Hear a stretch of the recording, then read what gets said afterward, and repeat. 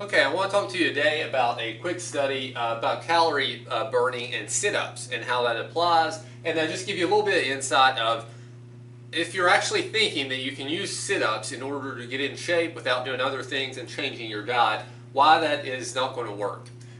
In this particular study, it talks about if a 150-pound person was examined doing sit-ups for 10 minutes. Doing 110-minute span, this is probably someone who was already in shape or at least took many breaks. It didn't go into the actual workout. It was just 100 sit-ups in 10 minutes, and they measured the caloric needs and the expenditure, and it ended up being 57 calories for a 150-pound person.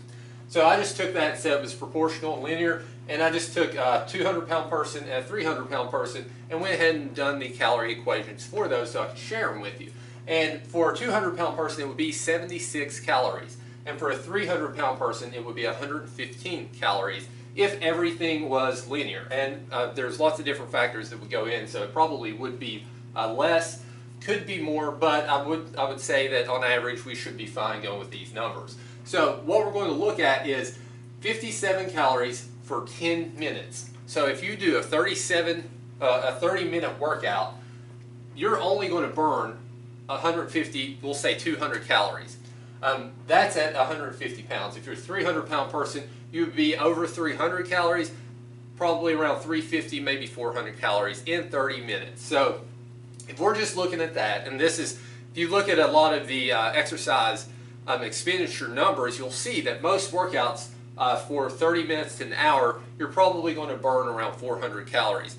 You might get up to the most would probably be 1,000. It would have to be something very intensive, and you would have to have full effort for the whole 60 minutes. But on average, 500 calories at most is what you're going to get from a 30 to 60-minute workout. So I just wanted to show if you are only burning 300 calories doing sit-ups, 100 sit-ups, and no matter how long it takes you to do those 100 sit-ups, that's only 300 calories. So just doing sit-ups alone and not changing your diet is going to be very hard for you to have the impact you need in order to see the results you have. 300 calories is minimal.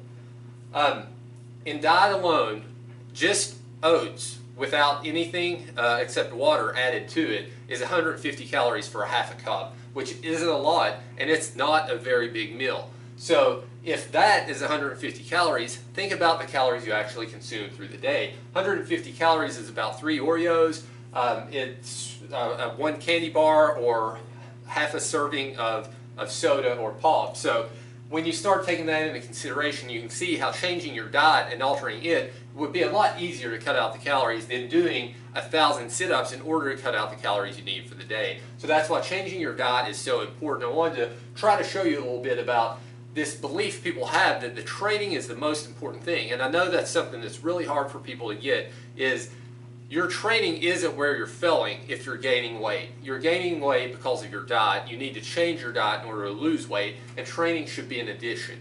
And if you can understand that and start making the dietary changes you need, it's really going to make a bigger impact. And even though the belief is constantly that if we can get the training, the perfect training plan will get me where I need to go, that's not true. The perfect diet plan will get you a lot closer than the perfect training plan.